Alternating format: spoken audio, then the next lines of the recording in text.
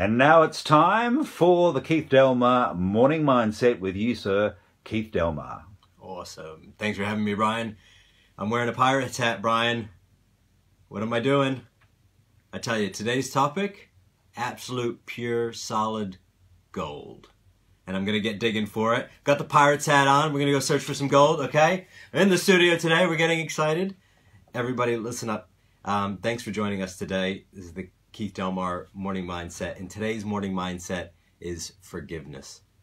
Forgiveness is a big one, really tough one to think about and bring into our lives. But hopefully, I'm going to share a couple stories with you today, and hopefully they'll help you get in touch with forgiveness for yourself, for your family. So forgiveness, I want to describe it and talk about it for just a moment.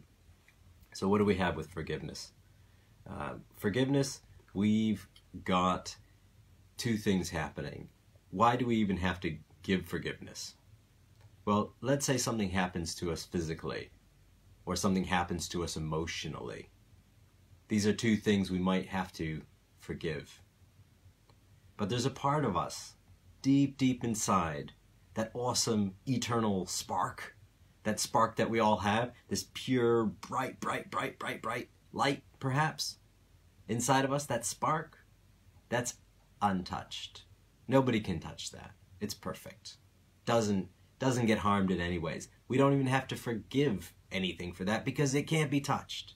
But it's the physical, it's the emotional. These things come in from other people in our lives, or even from ourselves, and we get beat up. And sometimes we need to think, I need to forgive, but I can't. Now, how to forgive? Maybe we need to dig deep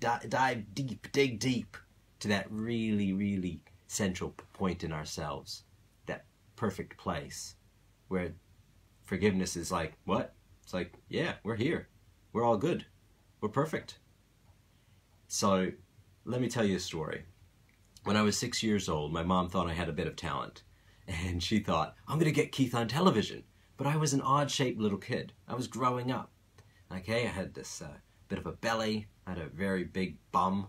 And a very big rear side. And so when I went to this talent agency, they looked and they said, oh, he's real cute. He's a real cute kid. They gave me some lines. They taught me a commercial to read off on the air. And then I did my lines, learned everything. And they had a few people going for the role. And the talent agency, her name was Carrie. She said to me, she says, let me describe how you look to you. And she put her hands, I'll do this on Facebook, you gotta watch the video to see this, okay? So if you're listening on the radio this morning, please go to the Facebook page today and watch this. This is a true story, and this happened to me, again, when I was 6 years old.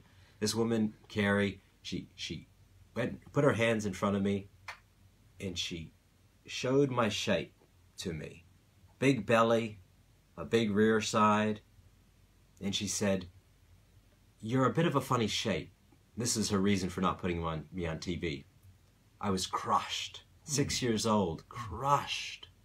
I spent a lifetime, 30 years, holding this inside, that I wasn't the right shape. I was a man with that grew up and came into a pretty good shape, you know, a nice healthy shape. But I carried this hurt and anger for a long time, and I used to think, how am I going to get over this? Am I going to, you know, write her a letter and call her a bunch of names? I thought about that. I think I did that a few times, but it didn't do anything for me. It wasn't until I went really deep inside to that place that I'm talking about, right? And from that place, I wrote her a letter. I said, Dear Carrie, Keith here. Just wanted you to know that it's taken me 30 years to write this letter. On it went. But in the end, I told her, hey, I forgive you, first of all, and let's bring love into the world.